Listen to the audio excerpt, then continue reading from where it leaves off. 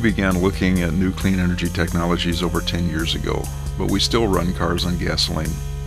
Even if you can afford one of the new electric cars, it still plugs into the grid, which is run most in part by coal and nuclear. Since 2005, we have seen the BP Gulf disaster and the Fukushima meltdown. And fracking for cheap natural gas is destroying our natural water infrastructure in the process. Well-intentioned inventors have proposed a variety of fuel mileage improvements and other methods to power home and car. But nothing has been produced and caught the public attention close to the necessary magnitude of smartphones or any entertainment device. This program intends to go into details as to why we are no further ahead today than we were 10 years ago.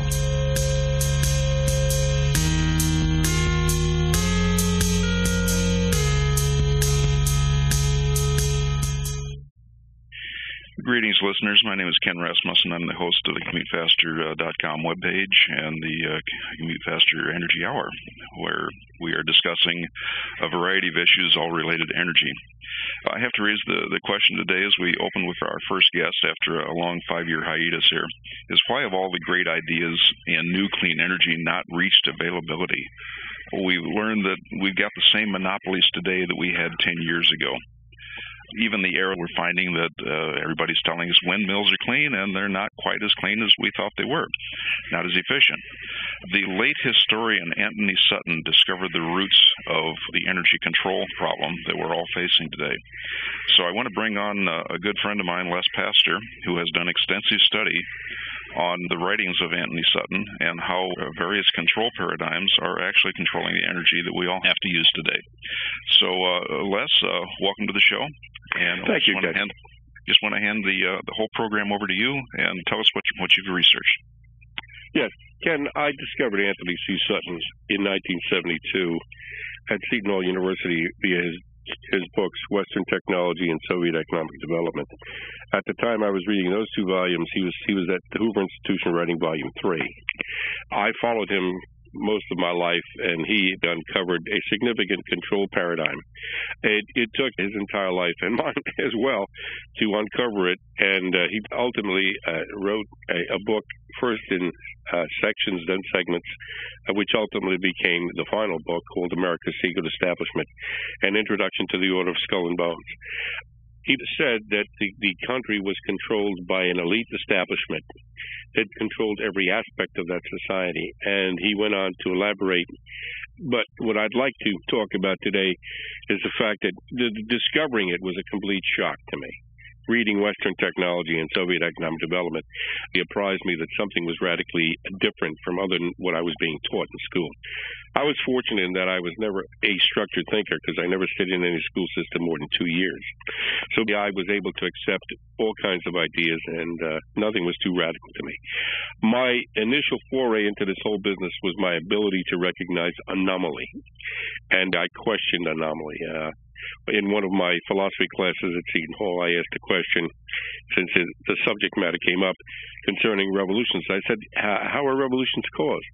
Who funds them? And how are they maintained? Of course, every student turned around and looked at me in a puzzled, quizzical look. Everybody knew that back then, or at least they believed, that revolutions were spontaneous. People didn't like what they had, and they threw it off and revolted. We know that's not true. There's only one revolution that I'm aware of that indeed was spontaneous, and that was the 1956 revolution in Hungary, where the students were taught and trained to believe in the communist system, and they decided to challenge it, to find out if it was true. And when they realized that it was all a lie, they actually revolted. They actually were displeased with the government of Imre Nagy, and he was forced to release Béla Király, who became the major general in charge of the revolution. And that is very close to me because he was a friend of the family. He was an associate of my father's. They were both college professors. Király was teaching at Brooklyn College, and Dad was teaching at Seton Hall, and they would meet from time to time. Ultimately, Király went back to Hungary. In the 1990s, he sat on the parliament, and he ultimately he died in Hungary. But the point is that I'm making here is that the recognition of anomaly was the key. And I structured my research back then there was only one avenue to go, and that was the library, the university library. We didn't have PCs, personal computers. We didn't have the internet. There's no such thing as Google, so all we had were the textbooks that were available to us. And fortuitously, I was able to find one book in particular, or rather two. But the first one I read was Western Technology and Soviet Economic Development from 1917 to 1930. And the reason why that book was important, because I discovered there were American corporations in Russia building the first, second, and third five-year plans. And among them was International Barnsdall Corporation. And they were restructuring the oil fields in Baku, enabling Russia to become the largest oil producer in the world, which enabled them to get real assets, real money, so that they could develop the country and have hard currency. Now, I found that fascinating because during that time period, this country was going through a major depression, and we had FDR controlling everything, and he was in power for 4 terms. And we were brought into a socialist-type system as well. So while we were struggling, we were suffering, we had American companies in Russia building them up and making them into a superpower. I essentially was fascinated by all of this discovery, and I followed Sutton my entire life. He came up with additional books called Wall Street and the Bolshevik Revolution, Wall Street and the Rise of Hitler, Wall Street and the Rise of FDR. He also wrote additional books called The Best Enemy Money Can Buy and National Suicide Military Aid to the Soviet Union, which he wrote during the Vietnam War, in which he showed that we had American companies that were actually building equipment that were used against our own troops in Vietnam. Now that I found fascinating. It's difficult to discuss the subject matter in a brief period that we have today, so therefore I just want to touch upon a few key points. After reading everything that Sutton had provided, I wrote a thesis. And I said that what Sutton had provided showed me that there was going to be a takeover in the world involving monopoly power, world socialism, world economic interdependence. This book I brought with me to Regent University. I was invited by Carl Heitschuh at the time to speak with Herb Titus, the founding dean of Regent University Law School. And I sat down with him in his office. He had like a little tea room, an anteroom. We sat down there, and there was a tea table. I turned the pages of the thesis. It's quite large. It's about a quarter of an inch thick, and I explained to him point by point what exactly transpired, what took place. The front page was my statement, and then I was supporting it with quite a few original primary source material. And as a result of that, Herb Titus ordered all of Anthony Sutton's materials and books into the Regent University Library. When I came back from Virginia Beach, when I came back to New York, the next day, I called up Anthony Sutton for the first time in my life. This was in 1999, and fortuitously, Marlena DePayez, his secretary, she picked up the phone.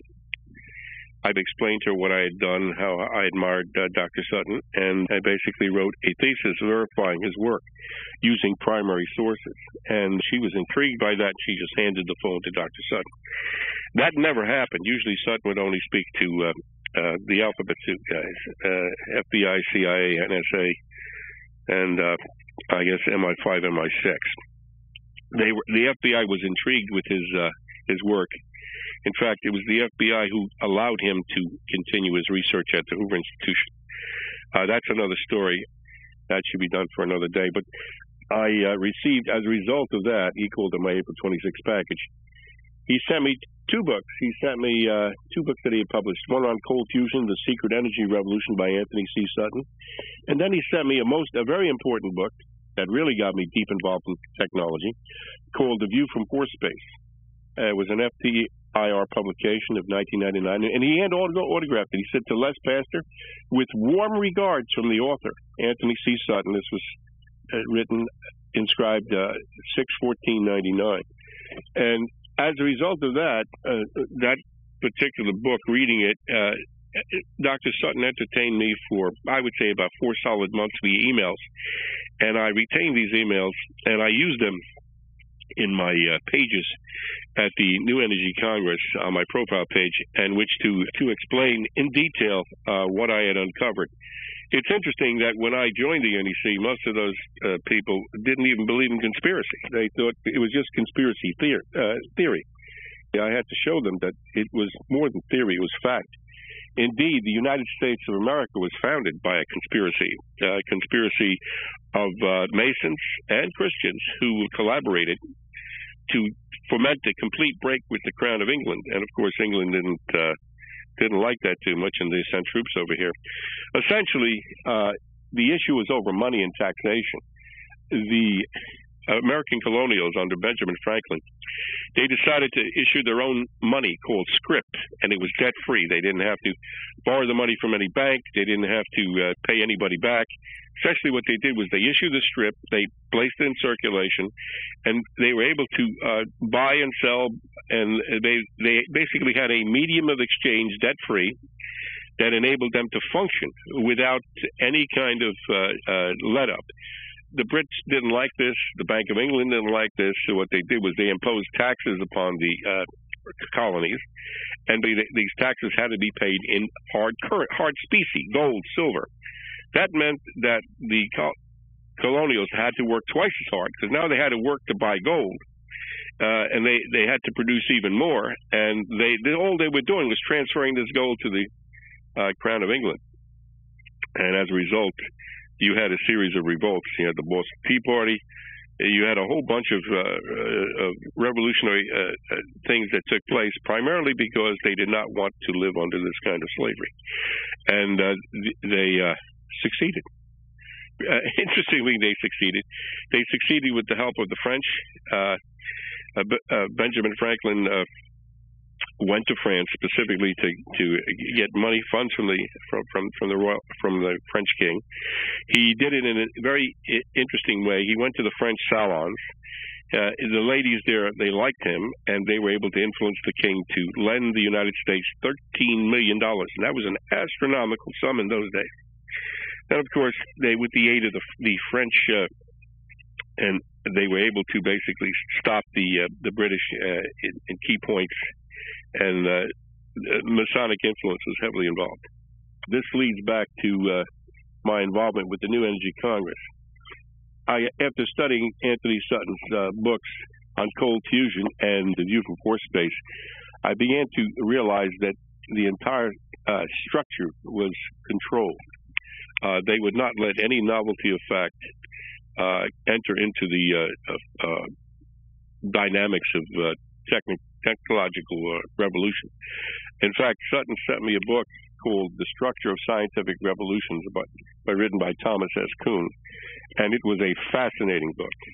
It pinpointed the reason why we don't have advancement in technology, and it is a very simple methodology of control. Thomas Kuhn mentions it in Chapter 6. He says, anomaly and the emergence of scientific discoveries. He says normal science does not aim at novelties of fact or theory, and when successful finds none. What he's saying is that the idea of anything novel does not even enter into the concept of a scientific inquiry.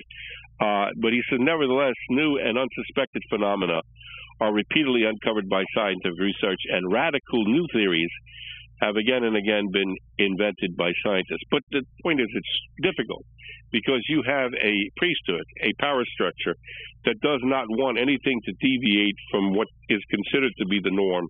And obviously, when someone has a control of a particular invention, they want to maintain that control. So obviously, the problem was very acute and very real, and no one understood it except for Thomas S. Kuhn, and he describes it quite well in his Structures of Scientific Revolution.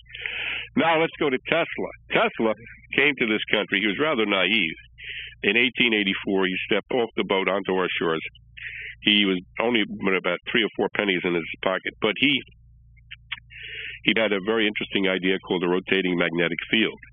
He had designed it in his head. He had done it while he was in Hungary. He talked to quite a few people, and one of them was Charles Batchelor, and Charles Batchelor invited him to see Thomas Edison. Tesla worked for Thomas Edison briefly, when he discovered that Edison had no desire to deviate from direct current, which was funded by J.P. Morgan. Edison having his own perspective on how he wanted to structure reality as he viewed it. Tesla left Edison, and he decided to develop his own system. Interestingly enough, wherever Tesla went, he always improved the existing systems. He was able to help others to achieve success.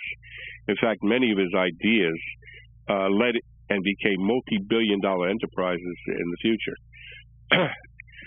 I hadn't, in other words, my understanding of all this did not come all at once. It came gradually. It came with understanding that the control paradigm permeated every aspect of life, and it structured every aspect of life at the same time. Morgan ultimately had invested millions of dollars into Edison's work, and he had invested money into other areas, and he realized that if he deviated to another paradigm, he would have lost his initial investment in direct current. And establishing the grid system was quite rigorous. I mean, you had to invest in trees, you had to invest in copper. This was not a very simple task, and of course, all of this was brand new, novelty of fact. Edison really was using Faraday's methodology, the direct current, but Tesla had long since surpassed Faraday and Maxwell. Tesla had studied Maxwell, and he discovered that Maxwell had already created a partial unified field theory that showed him that energy could be transmitted and could be extracted from a variety of methods and sources. Tesla wanted alternating current because he wanted to transmit the energy all over the Earth, and the best way to transmit it was utilizing alternating current, and he structured its method and its methodology. I think he structured it at 60 hertz in the United States, and ultimately the Europeans used 50 hertz. We know today that we can use direct current more effectively at a local level. So in other words, when energy is transmitted long-term via AC, it can be restructured into DC current and can be used at the local level. Do you have any questions again? Yeah, I should interject here. As you're dropping some names here, Edison and Faraday and such. Yep. Faraday was no fool, but he was limited by the instrumentation that was available at the time. That's correct. Didn't know any better than the instruments he had at the time. That was like late 1800s. Right. Tesla was brilliant enough to know in his mind far ahead of his own instrumentation. Tesla lived in the same time frame, but he was so far ahead of what the available instrumentation could handle. That's why he came up with such amazing stuff. And as far as deals with J.P. Morgan and Westinghouse, I'm sure you're going to be getting into, a brilliant technical mind is not necessarily an intelligent business mind.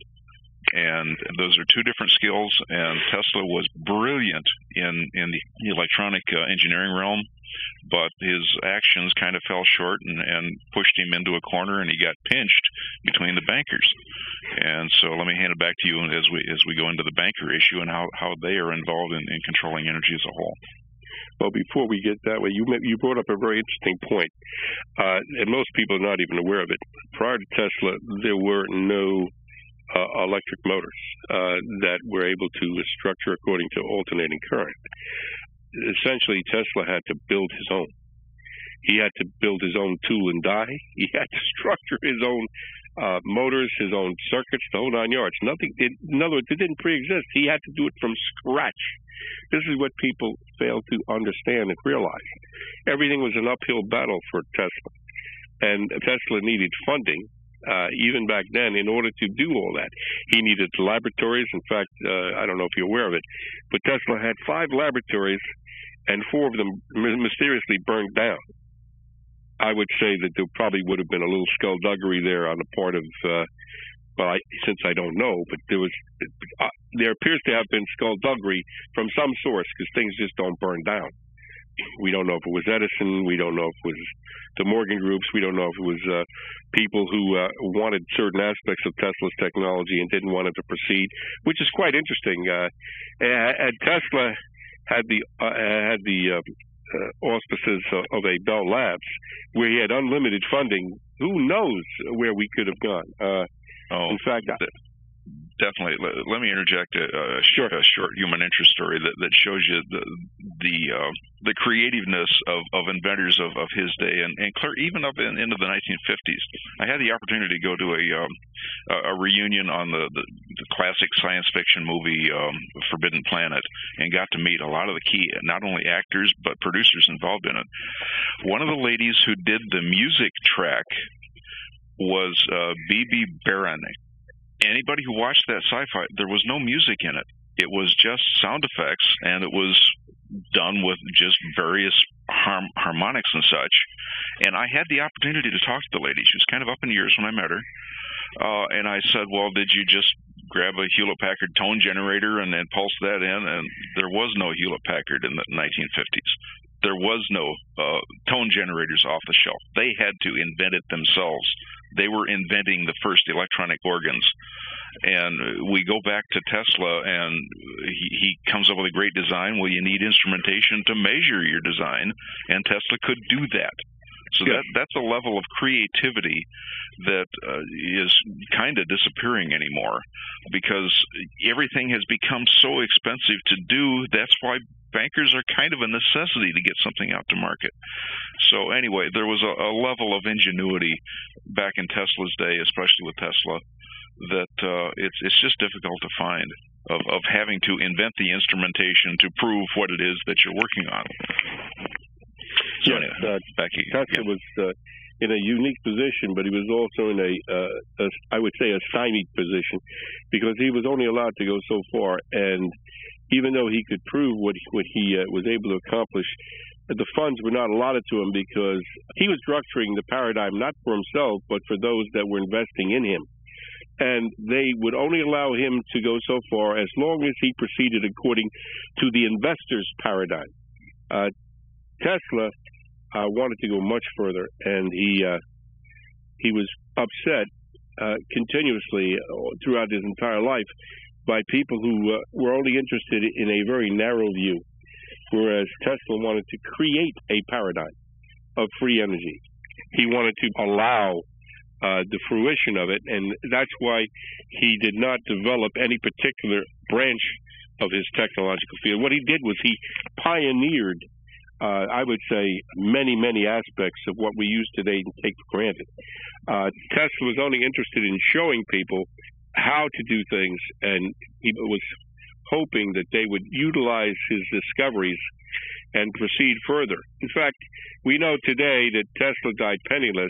Had he been allowed to receive royalties from all of his discoveries and ultimately inventions that flowed through his fertile mind, he would have lived quite comfortably, and his heirs today would be fabulously wealthy.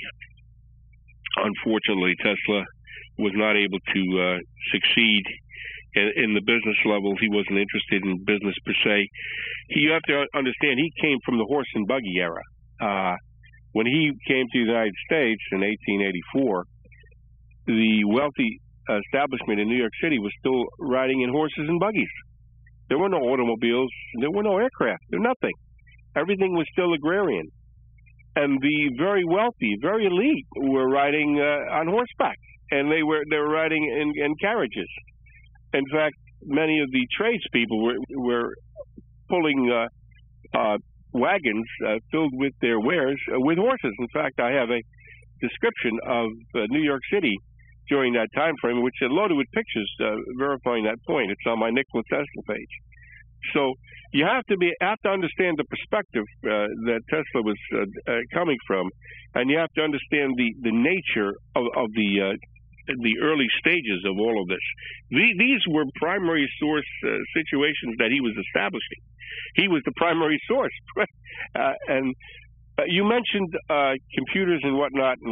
I don't know if you're aware of it, but Tesla designed the first logic gates that were used primarily for robotics and were ultimately copied for computers. The entire computer industry is a particular anomaly. First, you had the Babbage machine. These were all mechanical machines, and they needed logic gates, and they spent millions and millions of dollars on all of this, and then it was scrapped, and then they went to other areas, and then it was scrapped. Then, of course, they went to mainframes, and, of course, they still use mainframes. They still have Fortran, COBOL. But the point is that we now are able to do most of these things and take our life for granted, and it all derived from Tesla's fertile mindset. He looked at the world totally differently than people today. I would give as an example Stephen Jobs. Stephen Jobs looked at the world differently and said, we can develop PCs. We can develop machinery that will enable the common man to be able to utilize information just like the elite use with their mainframes and their software. And essentially, two individuals succeeded in doing that. And I might add, they created new forms of wealth in the process. So this business where you have a zero-sum game where all the marbles have to be gathered into one space and everybody is deprived of those marbles is false. You can create new forms of wealth. You can create new forms of technology. You don't have to steal from Peter to pay Paul. You can create value, create worth, and restructure life to enable a tremendous amount of prosperity to a whole group of people based on your novelty of fact and your discoveries. And this is exemplified by Silicon Valley. Silicon Valley did not exist prior to Jobs and Gates and the people that invented the circuits and whatnot, and prior to the founding of Google and the Internet. I mean, all of this happened piecemeal, but it all fit together. It all came together, and we had a new technology, new industry. And I might add that all of it is governed, as you said before, and I agree, through the financial system, the real power brokers. Unfortunately, money and invention are at loggerheads with each other. Money wants to make profits immediately. Money wants to control everything, and money wants to speed up everything. And if it doesn't get what it wants, it triggers a default, because money doesn't move at the same pace as inventors or structured environments. And speaking from my own stockbroker background, everybody wants to maximize profits at every step of growth, and that's impossible. You have to have a growth stage, you have to have R&D stages, you have to have stages of development. Some are all cash out, some are cash in.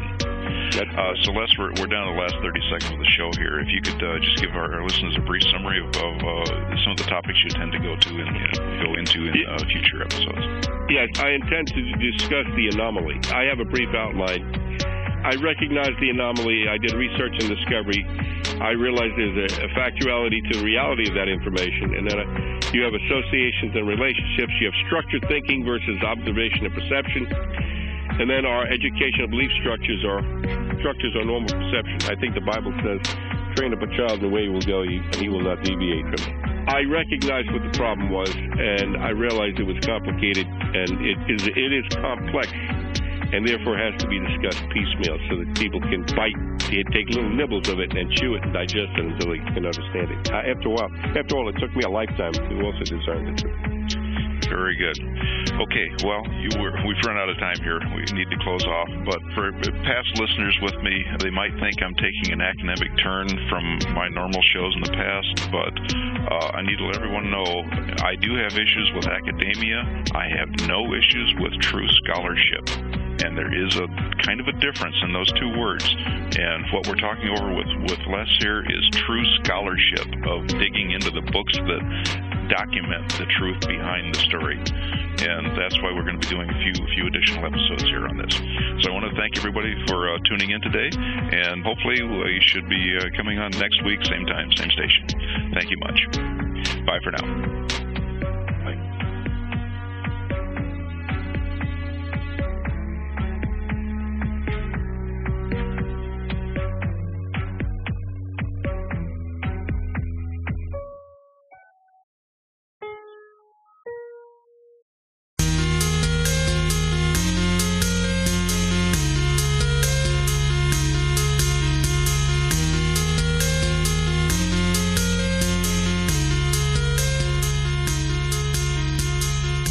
We began looking at new clean energy technologies over 10 years ago, but we still run cars on gasoline.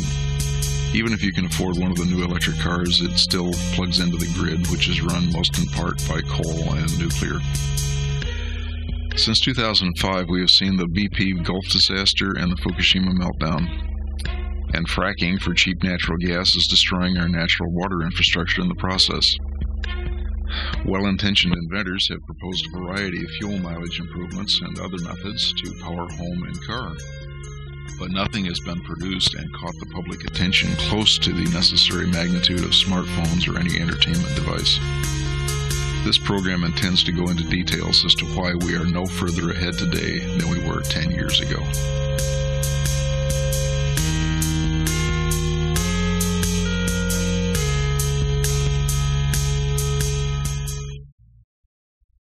Welcome back to part 2 of a series on the control paradigm that was identified by the late Anthony Sutton that controls just about everything that we do today. Our researcher is Les Pastor. Last week, we touched on the well-known problem of the banker J.P. Morgan and his dealings with both Tesla and Edison. I closed out last week's show stressing the difference between academics and scholarship. This week, Les goes into further details that Anthony Sutton had uncovered that control the types of energy that we use today. So Les, take it over. Yes, before I go into that, I want to read 2 emails that I wrote concerning Sutton that are very important and significant to the listener. This was written April 8, 2002. Ever since my university days, I had known that the information I was receiving was incomplete and sometimes deliberately inaccurate.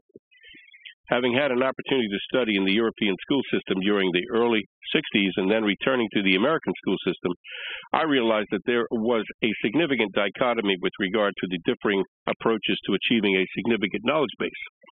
But I was unable to accurately pinpoint the deception until I discovered Dr. Anthony C. Sutton's monumental works from the Hoover Institution at Stanford University, California. As a youngster, I used to spend time in my father's library reading about Russia and East Central Europe. During my time in his library reading, I noticed that there were significant gaps in information relative to the revolutionary period, from 1916 to 1922. So when I attended the university, I began to ask the kind of questions that are necessary but irritating to the gatekeepers. How do revolutions start? Why do revolutions start? How are revolutions funded?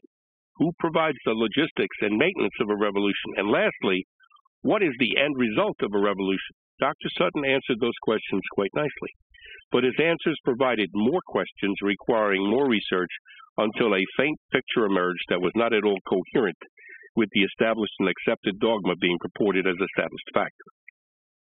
So in 1999, I contacted Dr. Sutton via email and began to entertain a series of inquiries with regard to his ongoing work. By this time, he had already progressed into the sciences and physics with his monumental view from force space, thrust into the new paradigm of force space technologies. I presented him with my personal research, which he accepted, acknowledged, and graciously graded with an A. I essentially agreed and verified his assessments as being basically true. You can view his books and materials at his former website, which probably doesn't exist anymore. There, you will be able to acquire some of his books and newsletters. Dr. Sutton is very, very thorough and very informative. As pertaining our education demise, you will learn how outcome-based education has deliberately made fools of us all and deliberate idiots of most of our children. It is a crime against humanity and a confiscatory rape of our hard-earned monies and theft of our futures. We are witnessing the total destruction of the Western conceptualization of life with replacement of a feudal servitude based on ignorance and fear-mongering. Is there rhyme or reason, plan, or purpose to this activity of deception? You be the judge by asking the right questions, especially if you want the right answers to those questions. Go to Google and ask the right questions in the form of search items and study what you find. You might learn something significant. On the following month, May 13, 2002, I wrote an additional email, and here's what I said. I guess by now you're wondering why I keep quoting and deferring to Dr. Anthony C. Sutton, who has a very interesting website, and why I rely on his knowledge base. The answer is as simple as it gets: integrity. When I was a college student back in 1972, he Sutton answered some basic questions that no one else was able to or had the guts to explain. I did not accept the drivel that was being taught, and I openly challenged and irritated my professors because I knew instinctively that there was a problem with the purported facts as they were given to us. The facts simply didn't fit, and the questions went unanswered. Thankfully, Dr. Anthony C. Sutton himself was busily, openly challenging the historical paradigm. His was a loftier goal of setting the official record straight, and to his eternal credit, he had the guts to proceed and broke through the gates of the gatekeepers. When his efforts were interrupted by academia, Dr. Sutton proceeded to Regnery Press, apprising Henry Regnery of the nature of the problem. Henry redirected Sutton to the Hoover Institution at Stanford University, where he delivered his first manuscript, Western Technology and Soviet Economic Development, 1917 to 1930, a significant masterstroke of data, verifying that it was the West that created the Soviet Union, and in his subsequent forthcoming Volume 2 and Volume 3, defined the true nature of the Russian control paradigm. Dr. Sutton caught the eye of the Assistant Director of Domestic Intelligence, FBI, Alan Belmont, who had just recently retired and fortuitously happened to receive Dr. Sutton's manuscript when it crossed his desk at the Hoover Institution. Belmont consulted Soviet émigrés regarding Dr. Sutton's findings, and upon discovery of their veracity, immediately consulted Hoover at FBI, who initiated Operation Solo to the chagrin of the Kremlin. This country owes this marvelous gentleman, Dr. Anthony C. Sutton, a brief moment of praise and thanks for his profound insights and significant work for exposing the reality and true nature of the control paradigm matrix. Dr. Sutton continued his research and furthered his publications by writing National Suicide Military Aid to the Soviet Union, whereupon he was summarily ejected from the Hoover Institution because now he was openly challenging the government of the United States. Fearlessly and unequivocally, he continued now completely on his own to solve the mystery that skillfully evaded his grasp, knowing that the answers would deepen and broaden the search for truth in areas that brought him seemingly towards imponderable directions. First, he began to analyze Wall Street's role in building the Soviet Union, openly questioning the integrity of our leaders and government officials by writing Wall Street and the Bolshevik Revolution, Wall Street and the Rise of Hitler, and Wall Street and FDR, which eventually brought him to the attention of the secret power structure, the Russell Trust Association, by way of a clandestine loan of the secret list of names in this ultra-secret society. Because of Dr. Sutton's skillful and scholarly approach in researching the puzzle box paradigm of control, he was able to piece together the remaining threads in the fabric of this intricate matrix. And so he wrote the book first in sections, as segments, and then collectively together in one bound volume, recently updated and modernized as America's Secret Establishment. True to form, Dr. Sutton continued this research into the mystery of the control paradigm by examining hidden aspects of the nature of technology and how technology was deliberately subverted and again placed within the control matrix. His next volume, The View from Force Space, was an eye-opener, revealing segments of technical data deliberately suppressed because it would justify a challenge to the existing, established, governmentally sanctioned scientific community. It was through Dr. Sutton that this writer, myself, was personally apprised of the new scientific fourth-dimensional technologies that loom soon within our reach, a reach, I might add, that will someday propel all of us, some through our children and grandchildren, into a very interesting future, a future that Michael Faraday, James Clerk Maxwell, and Nikola Tesla tried to give us a long time ago, but were prevented by the control paradigm matrix. And I sign it. Now, those are two very important emails that I presented, and they were captured by other people and put on their websites. The reason why it's important is because a month after that second email that I wrote, Anthony Sutton mysteriously died. Marlena heard him get up around 5 o'clock, and then there was a hard thump when he fell to the floor. Now, whether he died of a natural causes, heart attack, or he was murdered via a Venus shooter, I don't know. Or an heart attack induced, I don't know. There's no way to prove it, no way to verify it. But I do find it suspicious that he was silenced, because it was well known by the intelligence community that he and I were communicating. obviously, because I was using AT&T as an email conduit. But in any event, he is significant because he significantly showed, and with verifiable proof, that there was a control paradigm and that it was prevalent and prominent. Let me read from his book, his actual book, The View from Port Space. This is from page 55. At UCLA, we were ejected from the doctoral program. A sympathetic member of the department, Dr. Dudley Pegram, found a position for this author at California State University, Los Angeles, as assistant professor of economics. At Cal State, we encountered the same hostility and viewpoint. Soviets have their own self-developed technology. Everyone knows that. But we survived 5 years before denial of tenure. However, quietly, we began in 1965 a massive self-financed study, a technical analysis of Soviet industry. For 5 years, we said little and completed the first volume of the 3-volume study. The data were not difficult to obtain. The Soviets had convinced themselves that they had a self-generated indigenous technology, and the Glavlit sensors allowed export of numerous training and equipment manuals and handbooks under the mistaken impression that they were needed to maintain Soviet exports of this equipment. These manuals were undeniably evidence of dependence when compared to Western models and designs. Then came one of those fortuitous events that cannot be explained, but broke the barrier of orthodoxy. We sent the manuscript unsolicited to Henry Regenery Company in Chicago. 2 weeks later, we had a return letter from Henry Regenery himself to effect that the work was very important but not commercial. Regenery advised we send the manuscript to Hoover Institution at Stanford University, again by accident. The manuscript arrived at the desk of Alan Belmont, Assistant Director for Administration at Hoover Institution, and the one man in the entire United States best able to judge its accuracy. Belmont had just retired to Hoover from FBI, where he was Assistant Director for Domestic Intelligence, and knew firsthand the efforts by the Soviets to acquire U.S. technology through espionage.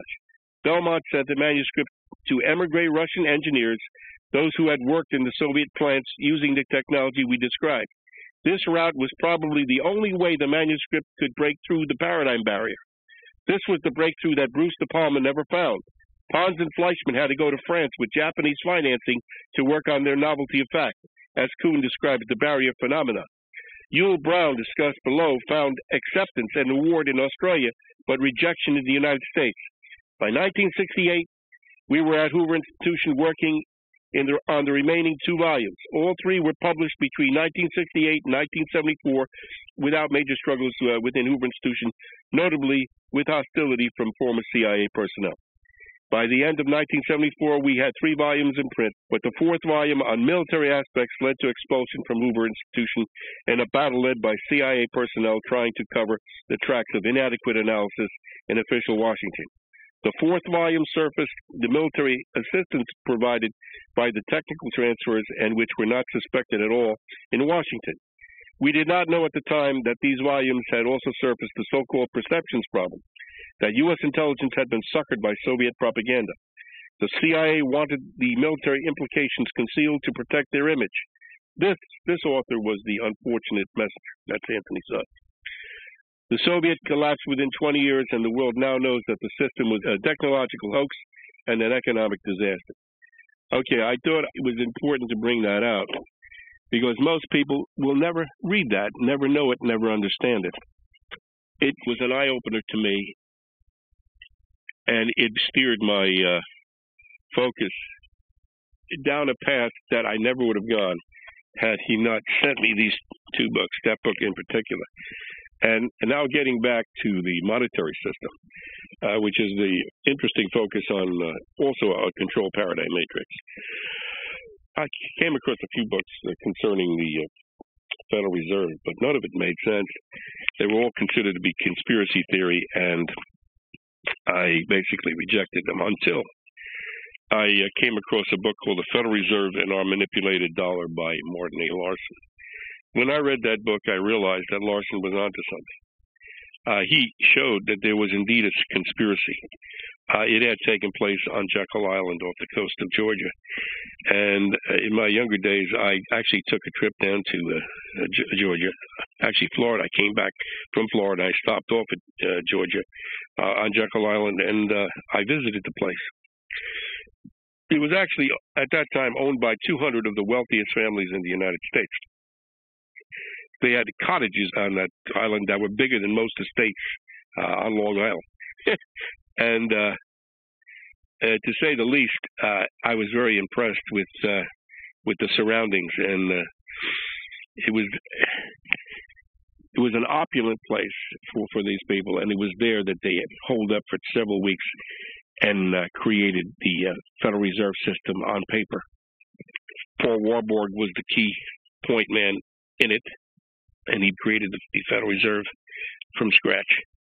Now, the first person to write about the Federal Reserve was Eustace Mullins.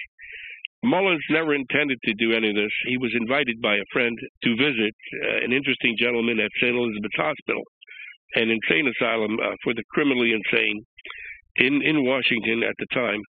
And it was there that Ezra Pound was incarcerated by the FDR administration for his pronouncements on Italian radio concerning his desire for the United States and Europe to stop the war. He viewed it as something that should not be done, and that he knew that millions of people would die.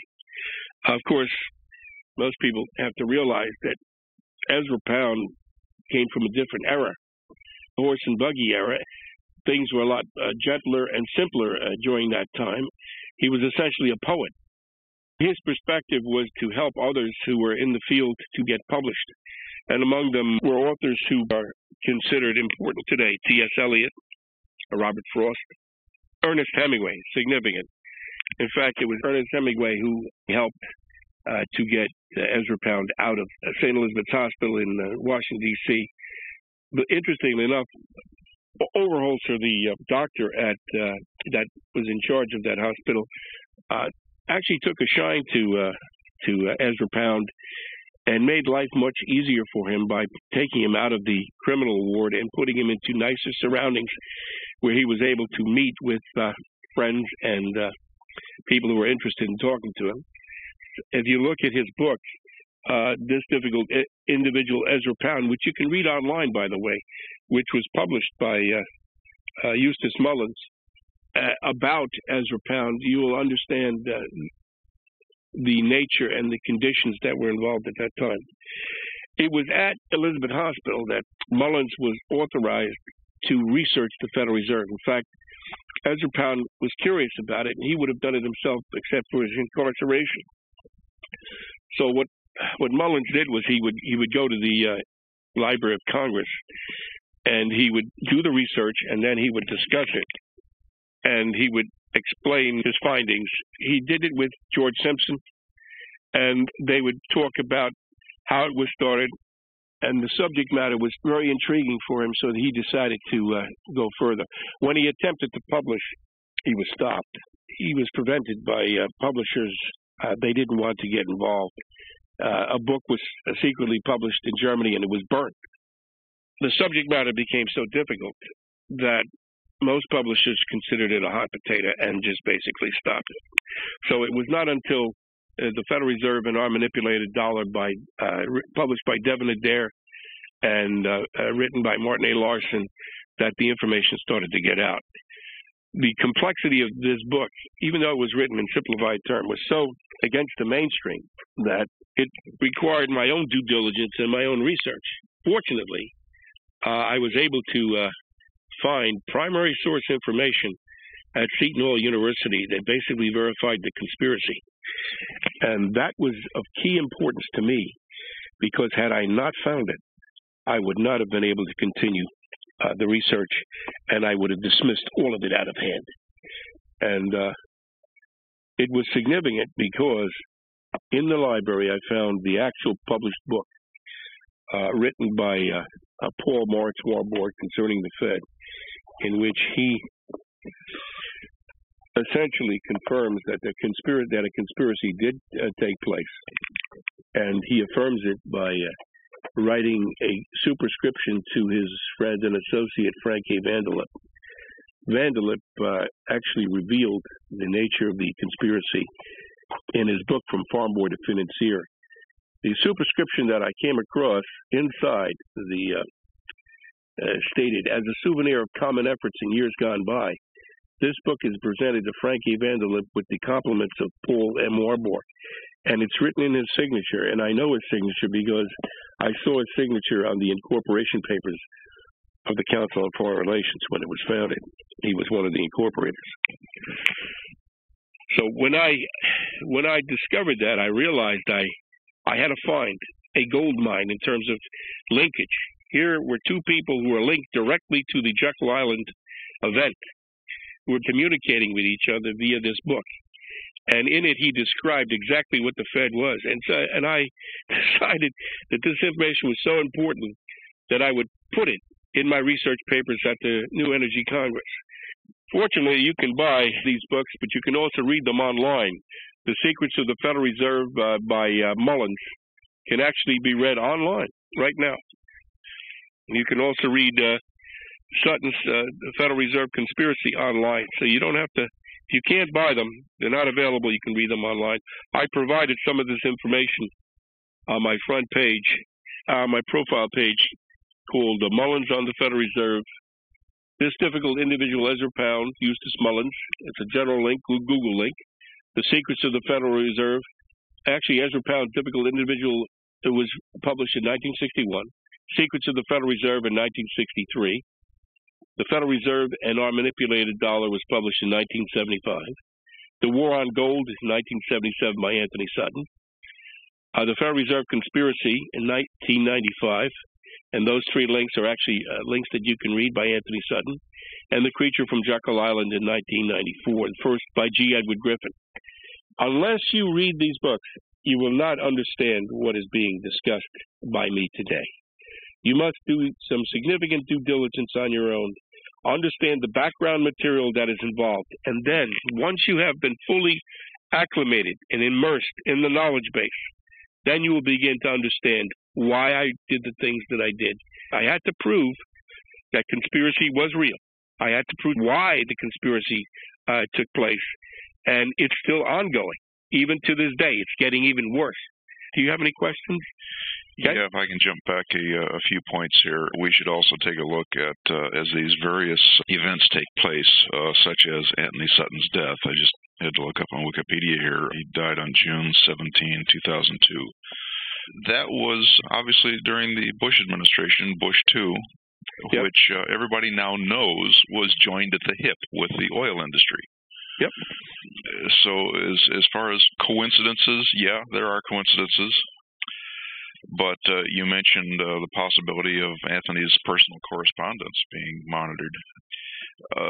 Today, we're doing this show on February 25th, 2014, and the big fella's name in the news now, whistleblower, is, of course, Edward Snowden.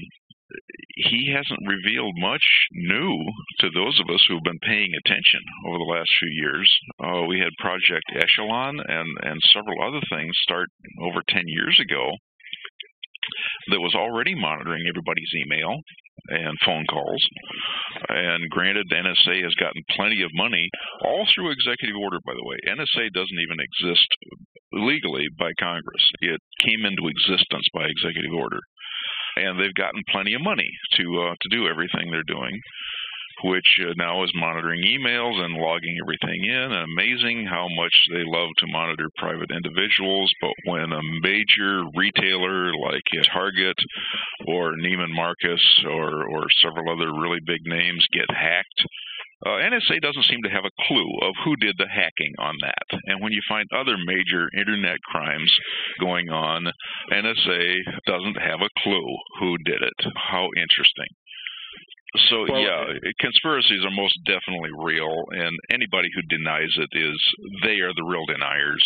And you wonder if they even have a life. What will they pay attention to? And then we look back, and I'm sure you'll be going into the Bush's ties up through his family line, Prescott Bush and Prescott financing the Nazis. that family loves to control populations by fear. Well, and I couldn't believe it. My brother's an intelligent guy, but when George Bush sat up in front of the TV cameras and announced the creation of Department of Homeland Security, I remarked to my brother and said, "That's a German expression." And he didn't know that. And that's the American population apparently slept through junior high civics class. Department of Homeland Security, that is a German expression right out of Nazi Germany. And yet that is now controlling TSA and sticking the hands down your pants when you try to take a trip on an airplane. This is atrocious, and we can thank George Bush and his buddy Dick Cheney for starting that. Well, let me use that as an interesting segue here, because this is something that most people are not aware of. Yeah, go ahead. I wrote a page at the NEC called "Is Your Voting Process Secure and Legitimate?" Now, most people are not even aware of it. There was a computer programmer, Clint Curtis. He went before Congress, and he told them, he said, voting machines can be altered. Now, prior to him, there was another lady, Bev Harris, in which she presented a piece called "Hacking Democracy," and it was out there until it was basically suppressed. Now, those two individuals revealed that the votes were actually controlled. They were actually suppressing support. Now, let me read directly from the piece so you can understand what's going on here. Okay. The Clint Curtis story is a documentary that should perk the interest of everyone, Democrat, Republican, Independent, and Tea Party alike. It is the story of corruption, deception, and a political malignancy that permeates all of the political parties. George W. Bush and John Kerry were both secret members of the Russell Trust Association, Skull and Bones, from Yale University. They were members of a secret brotherhood and a secret agenda to help one another common goals and to arrive at similar objectives clandestinely, unobtrusively, covertly, and by the stealthiest of means possible. Clint Curtis revealed that he was instructed to write code for Tom Feeney, Speaker of the House of Florida, that would flip the vote via a clandestine source code. He accomplished the task and then discovered that this was not an exercise to prevent fraud, but an actual exercise which would commit fraud, enabling the perpetrators to switch the votes in their favor and thus win the election. Diebold machines were then installed at voting booths having these same source codes embedded within them, enabling the clandestine switching of the vote within closely held parameters, thus precluding a trigger for an automatic vote recount. Those conducting exit polls became concerned when it was discovered that the exit poll count differed from the Diebold tallied vote. The conclusion? Something was radically wrong, or there was a significant defect or a deliberate covert act, switching the votes along a 51-49 split in favor of a clandestinely desired candidate. The evidence was unmistakable but remained refutable due to the political intervention on behalf of the challenged candidate. Mr. Curtis, threatened, his dog killed, politically maligned, and ostracized, still maintained his composure and his resolve to forward this information to the U.S. Congress of the United States. So what I'm getting here is this. From now on, we can no longer trust our elections if they're done through electronic means. The votes can be switched. We do not know if we have honest voting anymore. And this was first recognized by Bev Harris in her black box voting system. She realized that the votes were actually not counted. They were thrown in the trash. And she found them. She actually did the research and found that votes that were not counted were found in the trash. And a documentary was written about that. And so you can see, I'm not supporting either side or either political party. I'm showing that the votes are now deliberately hidden, destroyed, and they're not counted correctly and accurately, so that our political process is now secretly controlled, and the American people have no voice in it. And that's why I wrote the page, is your voting process secure and legitimate? I don't tell people how to think, how to vote. I tell them that this is what's going on, and this is how you can solve the problem. Once you understand this problem and the nature of the problem, now you can go about and solve it and resolve it appropriately. And I have lots of information on that page. I actually have a video with him before Congress revealing all this. And, of course, Mr. Curtis received a tremendous amount of heat as a result of it. He was sued.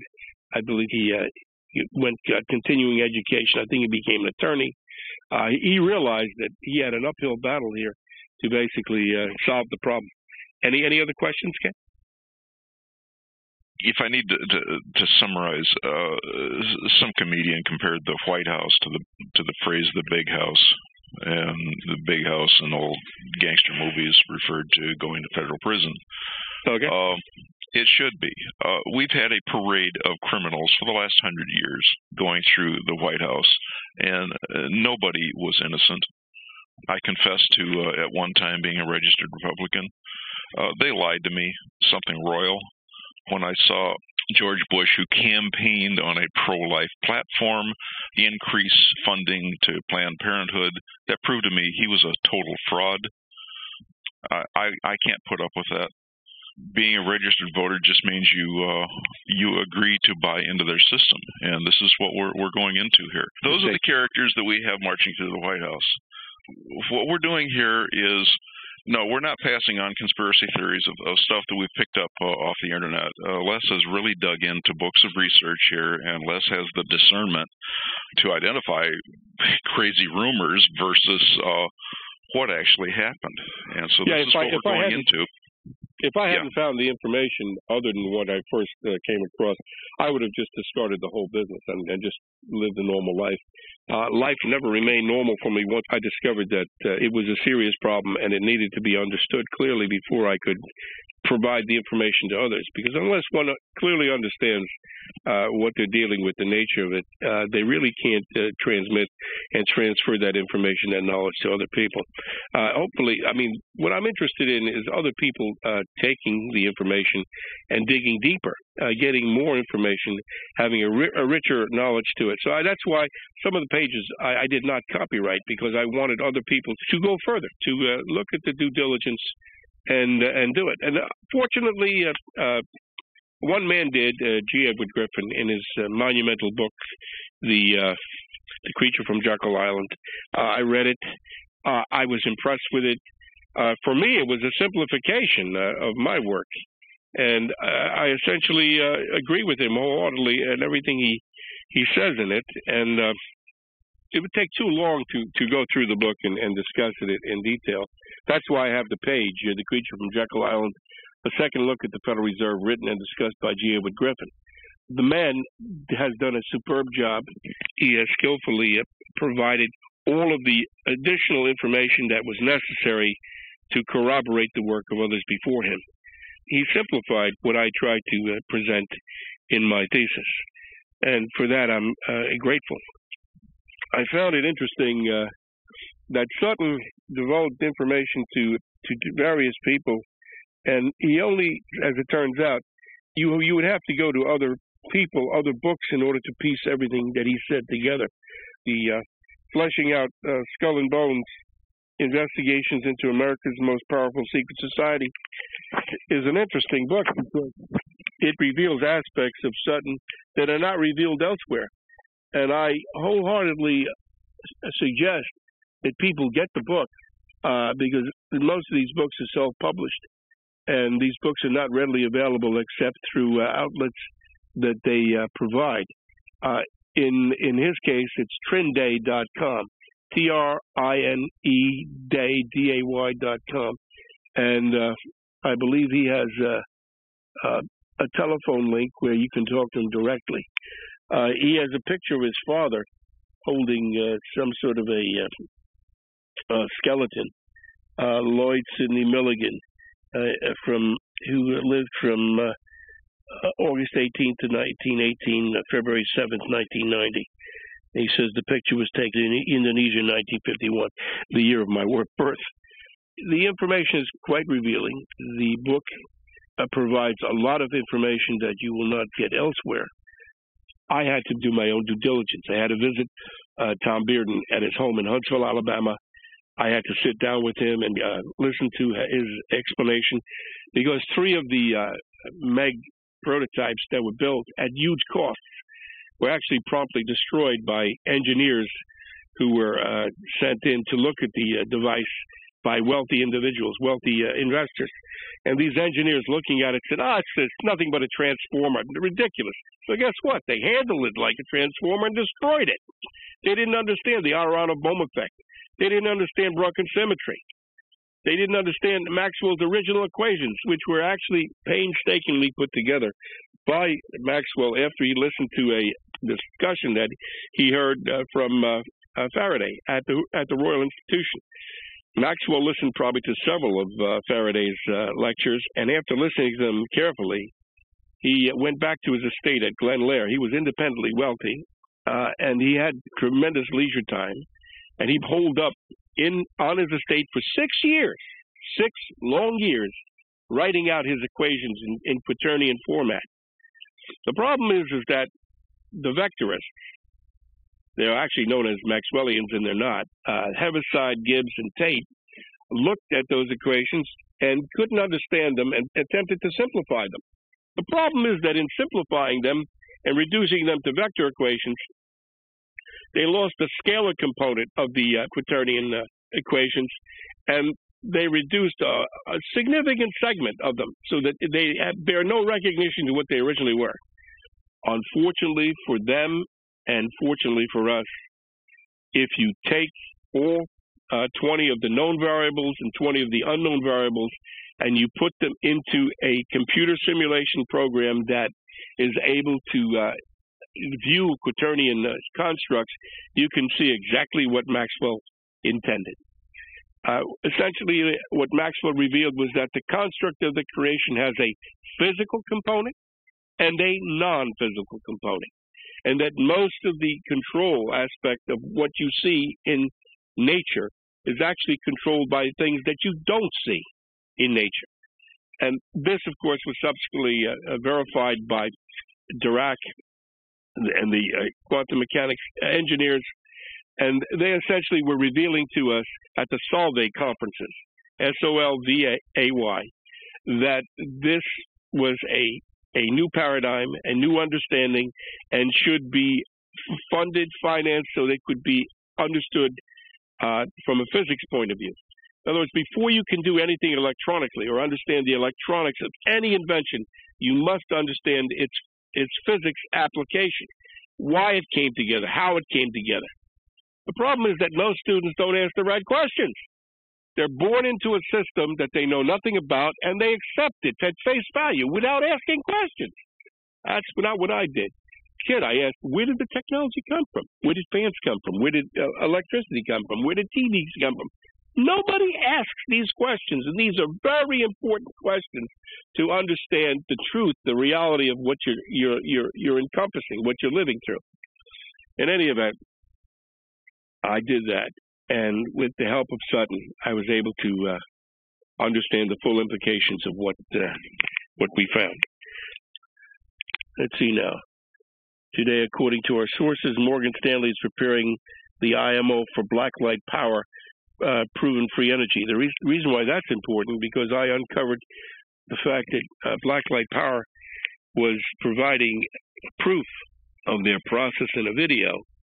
I had it up for a few days. I'll just go back to my documented news and information site, which anybody can Google, and they'll see that the information reveals the video.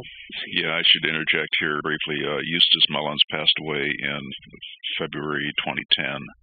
Yep. There's still a lot of his information still on the internet, though, and well worth looking up and compiling on one's own.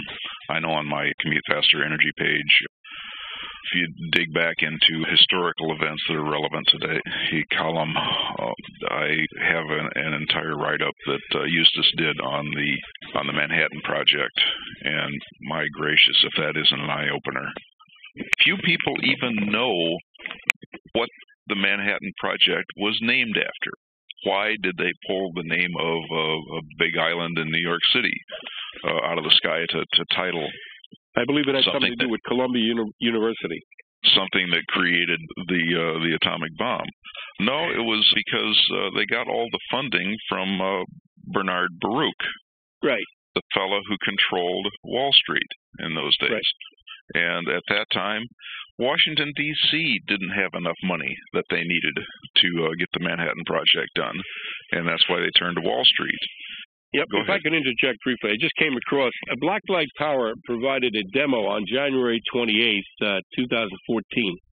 You can view the entire demo given by Randall Lee Mills. It's on YouTube. And essentially what he's showing is that water can be converted into a plasma, and then the plasma can be sparked, and it is a very powerful explosion. Now, it doesn't take much of an idea to understand that you could use this power to power motors, generators, and it can be done on a macro level and on a micro level. It can be done in power plants, or it can be done in individual plants in your home. And this technology, we could have had it 10 years ago, but it was suppressed. I wrote a piece. History is just full of technologies that had a spark of credibility to it and was kept from the necessary funding to bring it to completion. Right. So without getting lost on a rabbit trail of a gazillion different inventions here, let's stay focused on the academic kicking out of any new ideas. You brought that up in the first show, that novelty of fact was impossible.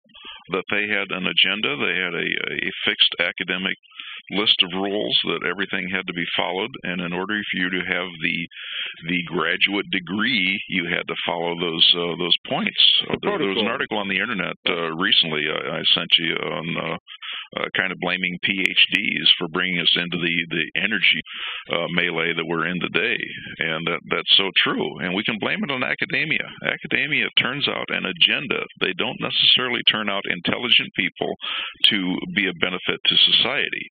No, they have an agenda they have to follow, and it's the people that fund the universities that create the agenda. And so that's what we're going into. Hence the control paradigm. It's very important to understand that everything is covered under the control paradigm. We are not free here to have private inquiry. We're not free here to do our own due diligence because of the rigidity, or I should say the orthodoxy or the dogma that's involved. I even have a page on dogma that you should look at. Most of my pages should be reviewed by people who are interested in understanding the nature of the problem. I took great pains to bring it together to show it, and essentially it's important for people to see the differences, the dichotomy that's involved. The problem is that the paradigm, the control paradigm, has already advanced way beyond all of this, and it has now permeated our present situation, and that is highly complex, highly rigorous.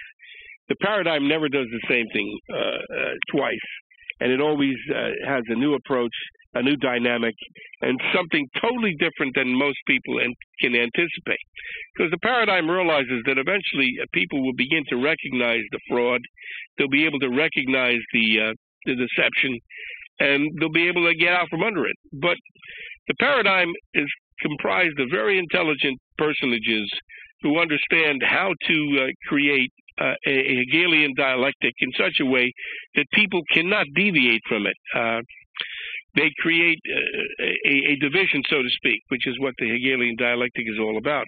It's interesting that the year after Hegel died in 1831, the Russell Trust Association was founded in 1832 by William Huntington Russell and Alfonso Taft, the progenitor of the Taft family.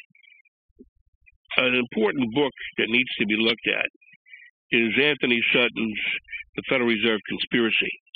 The reason why it's important, because it gives you a perspective that is not necessarily understood unless you go back in time, which is what history books are all about. They're actually time capsules, and they reveal what took place in the past.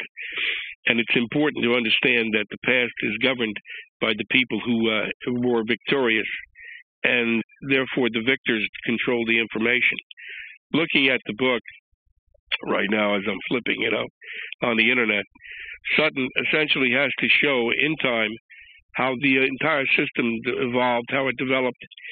And looking at the list, you can see that he begins with the Bankers Bank. He begins with Thomas Jefferson and the money power. Andrew Jackson, the last elite, anti-elitist president. I don't know if you're aware of it, but Thomas Jefferson was against central banks. He did not want it to become prevalent. Andrew Jackson basically destroyed the second central bank of the United States. In fact, he was the only president to actually pay off the debt.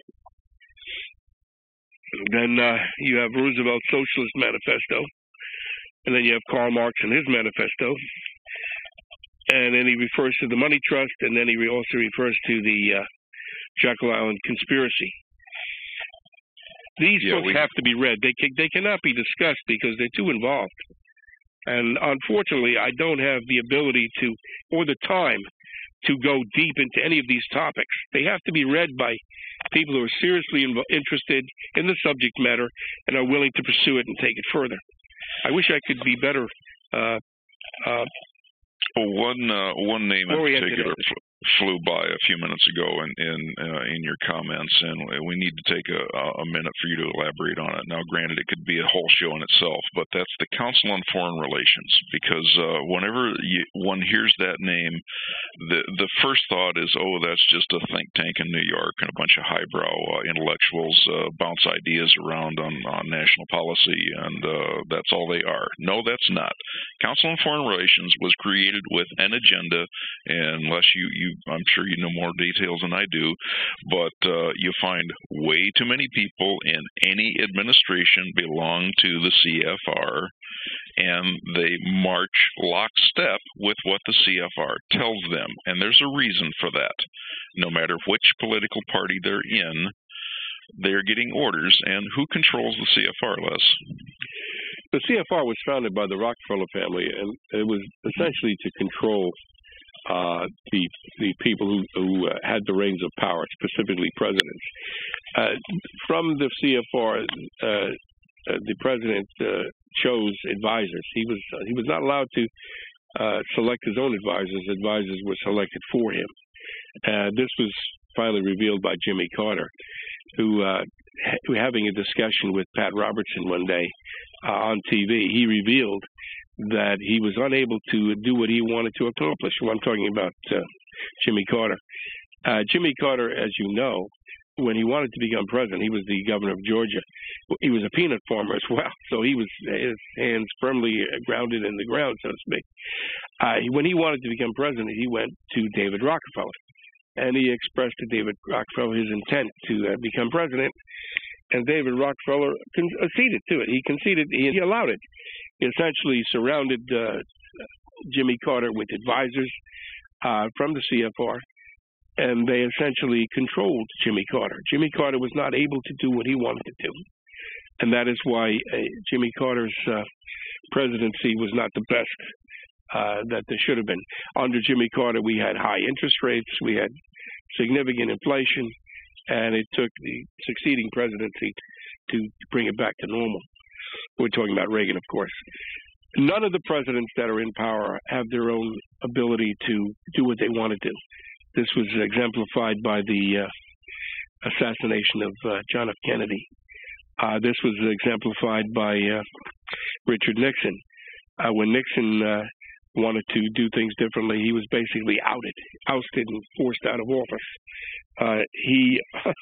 It was revealed by Alexander Butterfield at the Nixon hearings that there were tapes that were ongoing continuously that revealed what Nixon was doing, and so Nixon could not hide his actions or activity because they were being independently recorded without his control or say-so. That was an interesting revelation in and of itself. Yeah, so the point I have to stress here is we are bringing up all these geopolitical issues here on the show. Why? Kind of have to ask the question, okay, Ken, this show is about energy. What do these things have to do? Look again. Les just pointed out CFR was founded by Rockefeller. Who made Rockefeller rich? He started the whole oil industry. So we now see the oil industry original roots are controlling every administration in government we've had since the turn of the 1900s into the 21st century. This is outrageous to see who is pulling the strings, the financial strings, and controlling each administration, no matter which side of the aisle they sit on, has the same guys calling the shots. And this really does boil down into energy. And it's not just oil. Rockefeller merged into controlling nuclear. He's got just as much control of nuclear as he does oil. And you put oil and nuclear together, that's what, 80% of the world's power. Even more, when you looked at oil branches into natural gas, it's almost a lost cause when you come up with something innovative that's truly clean. Well, look what you're going up against. It's not just one corporation out there you're battling. It is the corporation with government. You're battling essentially a paradigm. You're battling a combination of influences that are working together to suppress information, to suppress knowledge. And a discussion on the Obama administration would probably take 10 shows, because what he has done and has accomplished has totally destroyed this country. In fact, he was supported by Schumer. Schumer wanted to basically stop us from drilling for oil, and he essentially was one of the brains behind doing it, and he supports Obama because of what Obama has done. Unfortunately, Schumer is dead wrong. Obama is wrong, and this country is headed to oblivion if we keep this up. Yeah. Well, I see our live feed is already shut off, so we're in overtime here, but the show is still being recorded. So let's go ahead and wrap up and take however much time you need to summarize what you plan to go into on the next show. Yes, I intend to finally talk about the energy system that we could have. I intend to go into the view from pore space and explain why it is significant, and I also intend to explain the significant participation that I played in building a 30-core monopole system and having it revealed that it actually did incorporate Dirac, quantum mechanics, quantum physics, and it is real, it does work, that James Clerk Maxwell did discover that you could extract energy from a four-spatial environment. That's why he called them the 20 unknowns. And unfortunately, the people that came after him didn't understand that, and they simplified the equations. The point being that the equations that are commonly referred to as Maxwell's equations are not his equations. They are Heaviside's equations. And I intend to go into that and explain that. The one man that uncovered all of this was Thomas Eugene Bearden at Huntsville, Alabama. He was involved with rockets, and he went to a library at that time, a military library that had all of this information from way back when.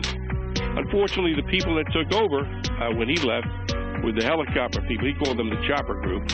They threw all of that out. They thought that was garbage, nonsense. It's old hat. They threw it all out, so all that information is gone. Fortunately, Tom Bearden uncovered the information before that happened, and he was able to come up with the data that he gave me and the information that he provided. That's it. Okay. Well, thank you, Les. Thank you for this, once again, excellent exposure to the research you've done on the writings of Anthony Sutton. And Les and I have both talked with many inventors, and we've witnessed some pretty amazing stuff ourselves, which is why we go into this. And all too often we find very intelligent, well-meaning inventors get something work. A few of them don't measure it right, and they kind of drop by the wayside, but a lot of them did have their measurements right. They just didn't have the funding to take it on to the next step, nor did they get any respect when government and academia comes in. And so we're constantly battling agendas against us. So on goes the battle, and I'm going to continue to, if we can get funding on this on our own program here, we'll continue to delve into this product and try to get some clean energy out to everybody, so you can buy it off the shelf at Walmart or Home Depot or AutoZone or wherever you shop at. So I want to thank everybody for tuning in today, and we'll see you on the next show. Bye for now. Thanks.